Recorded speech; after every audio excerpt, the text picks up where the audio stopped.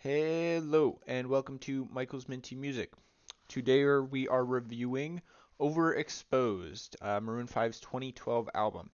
It's really good, although um, I had heard every song on this album in one way or another before listening to this album. So a lot of the songs were already familiar to me.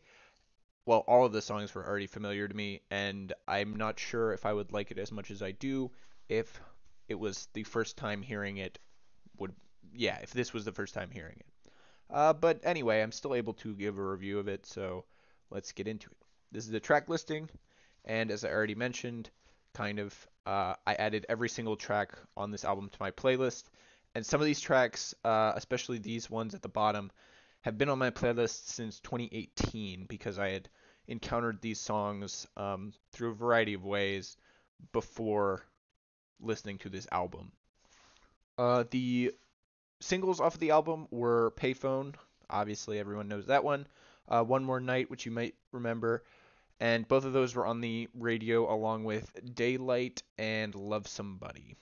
Those three all have music videos, and then they'd all be familiar to you if you are the same age as I am. For my favorite of the album, I have to go with the Payphone. I mean, that song's just great. I think there are some people who really hate it, but whatever.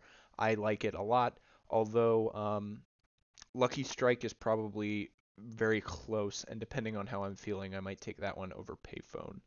Lucky Strike is a lot less known, but it's as good as Payphone in my opinion.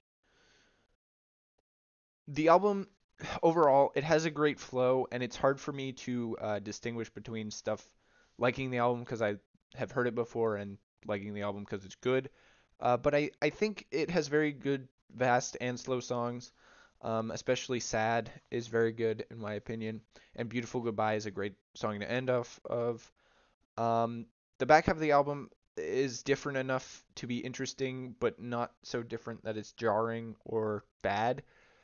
So I think this album is still really good, even though I'm of course familiar with it already. So I rank this the best Maroon 5 album I've heard so far. Although I don't think it's very much higher than It Won't Be Soon Before Long and Songs About Jane. Um, so it may only be better because I'm familiar with it, but I do think it is better than those two. I do definitely think it's way better than Hands All Over, their album that came out just 2 years before this.